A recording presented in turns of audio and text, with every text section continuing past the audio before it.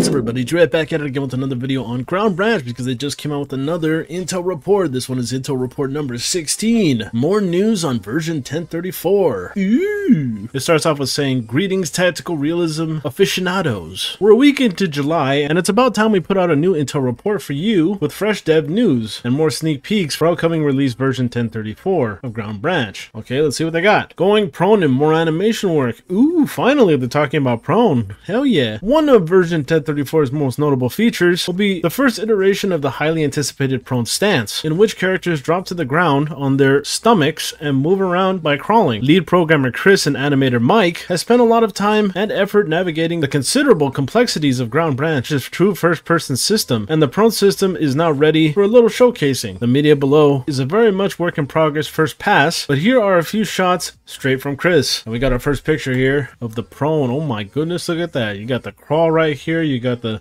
shooting while he's on the ground, you got even more crawling. Yes, yes, yes. This is perfect for the big maps. This is exactly what we needed. I would like to see what it looks like on an incline though. Like if the body is on like a hill and he has to like shoot over. I hope they did something with that too, but yeah, cool. Then we have a video of this. What is this? And here are some quick and dirty captures of one of the pistol reload animations while prone. Ooh, let's take a look.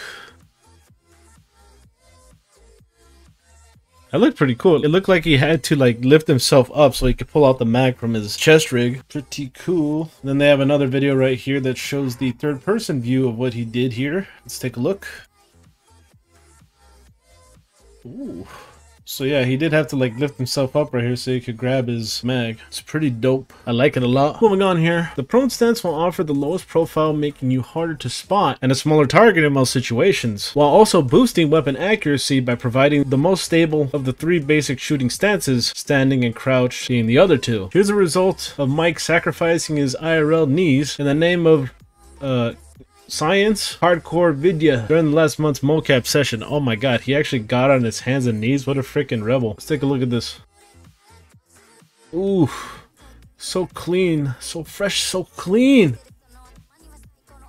God damn, look at that. Looks so good. Now we have the third person view. I like how they're actually using mocap now. This is so cool. And I think the running animation looks a lot better too. Look at this.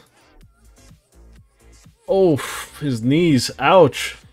Oh man, that's looking better. So much better. Goddamn. But anyways, though it comes with a stealth and accuracy bonus, prone is also the slowest stance. Not just to move around, but also to perform actions, such as reloading, changing weapons and equipment, and aiming around. For reference, the prone pistol reloads are roughly 1 second slower than the standing crouch variant, which makes sense. I mean, you have to like reach for your magazines underneath your body. So yeah, that definitely makes sense. More upgrades to come to the animations will include equipping and stowing additional primary weapons on and off the character's back. Oh my god, are we gonna actually be able to see the gun go onto his back? Because as it stands right now, I don't think the gun goes on the back. I'm pretty sure it doesn't do that. But they actually have a video of what it would look like if it does. So let's take a look.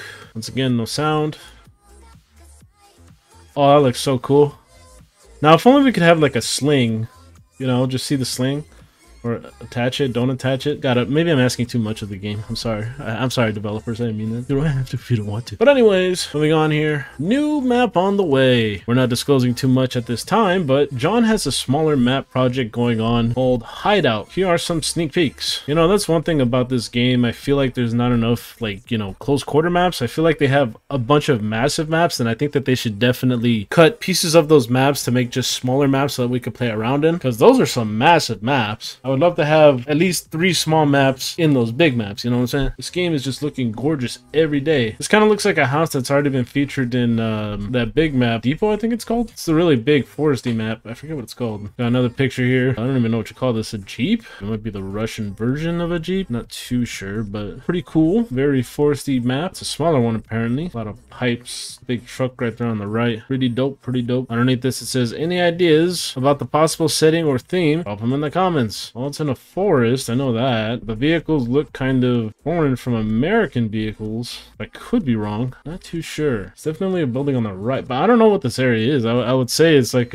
someplace in the woods, but I can't pinpoint it, to be honest. But anyways, chasing that quality of life. In each update, we tried to include some quality of life changes to make your gaming life a little easier, often based on community feedback. When it comes to mission setup, we have 2 new features coming to version 1034. So far, objective and insertion randomization. In game modes with randomized insertion extraction points, search areas, hotspots, etc., you can now click the, I'm not sure what button that is, on the ops port to re-roll them.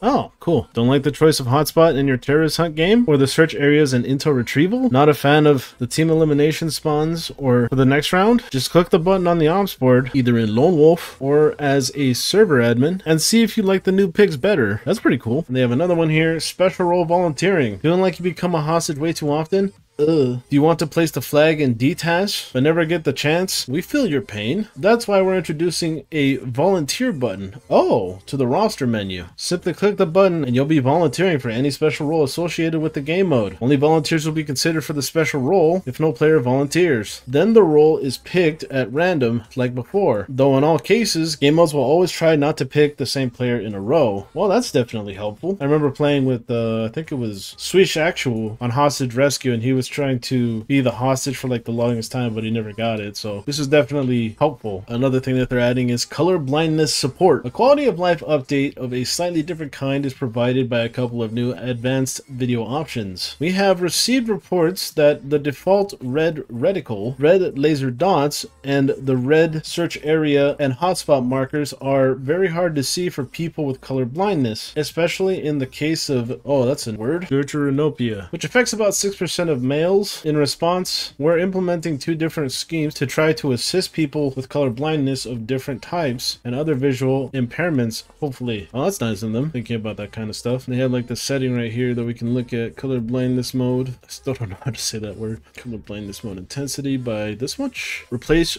key reds with magenta. Color to use in place of red for reticles and objective markers. Apply a color blindness mode may change this color in any event. Interesting. Firstly, it is not possible to change the color of reticles, laser, and search hotspot markers to one of a range of different colors that different types of severities of color blindness may be more sensitive to, and thus have an easier time seeing. Secondly, we have implemented a number of different extreme lookup tables to attempt to correct colors into the palette that is more visible for people with different types of color blindness. This may also shift the default red color of reticles, lasers, and so on. We hope that these measures provide at least some alleviation and or aid for people with different types of visual impairment. We will of course keep an open mind as to other measures we could put in assist with visual impairments, and we welcome your feedback. Composition below shows the color correction schemes that are possible.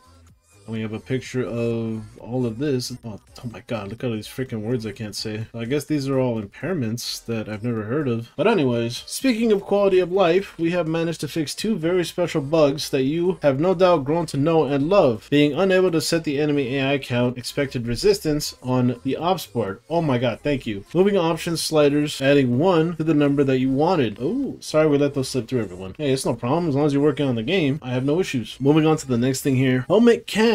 Ooh, head and body cams are all the rage these days. And since we always wanted to make a spectator mode camera, we're going ahead and adding a spectator helmet cam perspective in version 1034. That is awesome. It may or may not eventually replace the regular first-person spectator cam, depending on the feedback and practical implications. Here's programmer Fat Moral testing his creation on the farm shoot house. Before I watch this, I just want to say, if you can, just add in that camera, but keep the other ones, you know, because as a creator, I like to see a lot of things from different angles. Just keep it, you know. But let's go ahead and take a look at this video here. Let's take a look.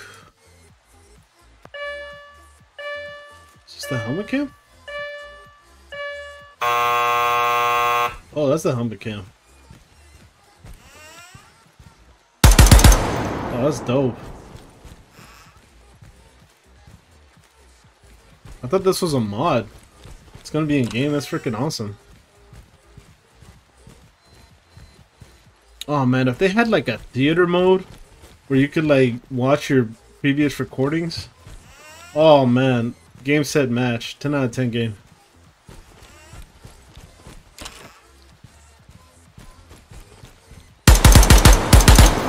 That is cool.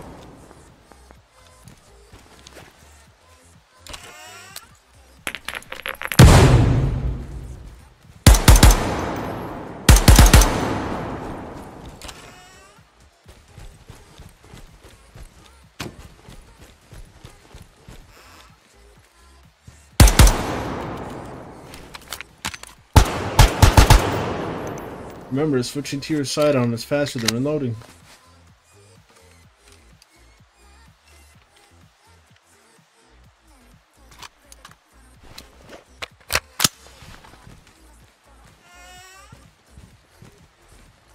Oh, you didn't see the bad guy, bro?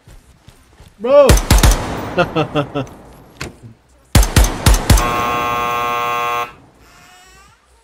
Gotta check your corners, my man. So you got back out of that mode. Is it gonna show the... Oh, it didn't show the body cam? That's fine.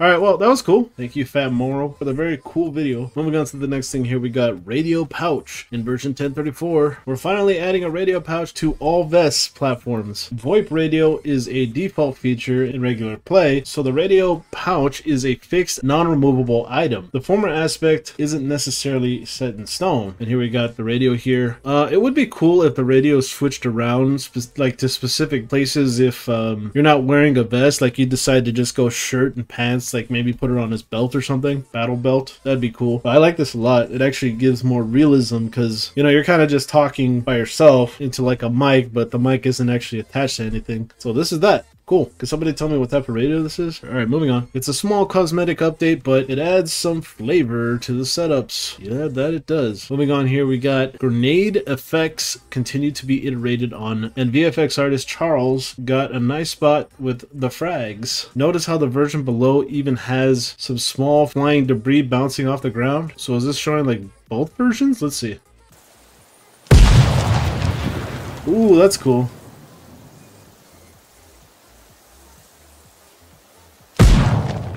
Oh, I like the details.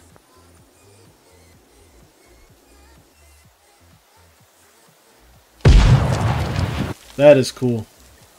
It would be crazy if it could actually leave an impact on the ground, just like a straight divot or something. But I don't know how much, you know, they want to go with that. That's pretty cool that they even have that right there. But anyways, moving on. Expanding mod support. Cal, one of our programmers, has been making good progress on Ground Branch's SDK and Steam Workshop integration. He's already got a functioning test mod into Steam Workshop, and servers and clients will soon be able to download mod updates automatically from the workshop. We are planning to stagger the development of the SDK so as not to delay updates. Version 1034 should see the addition of weapon mods, while maps and other kinds of modding will follow in later releases. This should be exciting news to all modders and modding enthusiasts out there who have been having to hack their mods into Ground Branch for a while now. Yeah, mods have been in Ground Branch for a while. It's just there hasn't been like an official thing. I've definitely seen a lot of mods though, for sure, especially from Fat Morrow, which I didn't even know he was on the team at this point, but I guess he is now. But anyways, that's it for this month's Intel Report. You made it this far, give yourself a pat on the back and know that we do have favorites. Ooh. And that was it for Ground Branch's Intel Report. A lot of stuff here, a lot of good stuff. I love the prone animations. They look really good. Can't wait to see what they look like. I would love to see what the animations would look like on an incline, like if they're on a hill, because I've seen in a lot of games where they kind of mess up is when the prone is on like a hill and he doesn't really like lay on the ground. He kind of just like lays on top with like the legs sticking up in the air. I hope they think about that. But yeah, pretty damn awesome. I can't wait. And yeah, thank you all for coming out to watch, and I guess I'll catch you in the next one. Bye-bye.